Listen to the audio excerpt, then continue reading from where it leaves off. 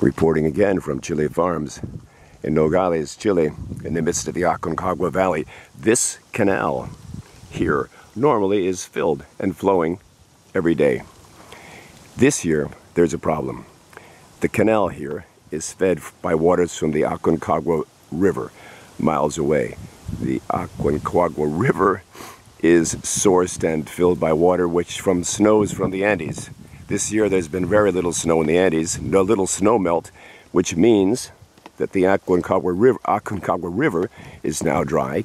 And so this canal, which actually sources from the river and serves hundreds of farms here in the Aconcagua River Valley, where this farm, ChileFarms, and hundreds of others are occupied, is dry.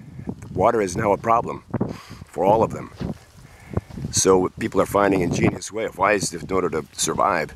Here, one way is to have built this sluiceway here, so that when the water does arrive down the canal, which it will 1 or 2 days a week, it will fill this tronque, which is a type of a reservoir. And this reservoir will then be able to be used to irrigate some of the most important crops on the farm. You can see here the excavator, which has been busy for several days now, digging out this tronque, or enlarging this tronque. And this will take place now for several more days until it's complete, and then hopefully waters from the river and the canal will flow and capture through this sluiceway much needed water for the farm. More on this story as it develops here at the farm. You can see here now surrounded by thousands of orange trees. Over there and over here on this horizon, and down across the way here would be more crops grown by the farm. But the point is, water is an issue, and an important one.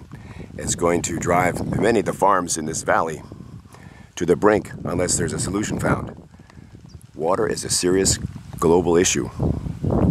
Tentacles all the way down here in Nogales, Chile, at ChileFarms. Stay tuned for more news bulletins and information as it comes available from PT at Large. Today, January 10, 2015. More to come.